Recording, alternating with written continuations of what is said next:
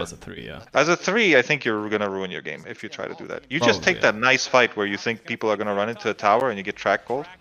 But searching for kills yourself is risky. God, that's so much gold, dude. Look at his bounty's net worth. He's 1,000 above the offlaner and the safe laner right now.